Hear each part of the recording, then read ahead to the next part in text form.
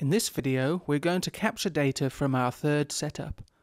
We will start data capture using Field 360 on the tablet, use the tablet to tag some information whilst the scanner is collecting data, verify the completed setup, and then move the scanner to the next location whilst the viz technology is switched off.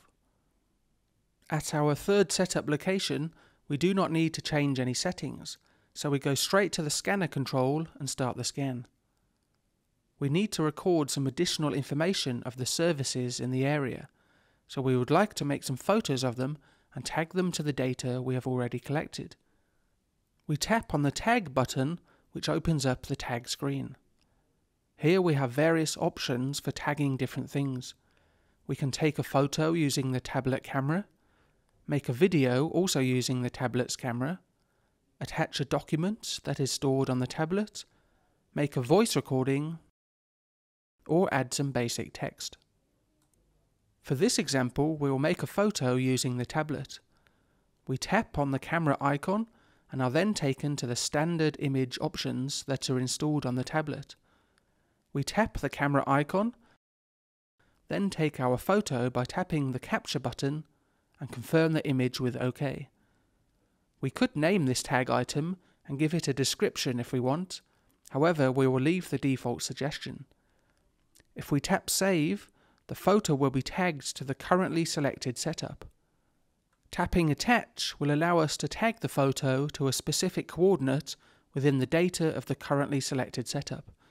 Let's see how this works. We tap Attach and then are taken to the 360-degree view of the last setup. We pan the view around and zoom in until we find the location of where we would like to tag the photo. Once the crosshairs are aligned, we tap Attach. The tag information now appears in the 360-degree view. Let's move back to the map view. Now we have a bundle, some setups and a tag. We can see these in the Explorer bar.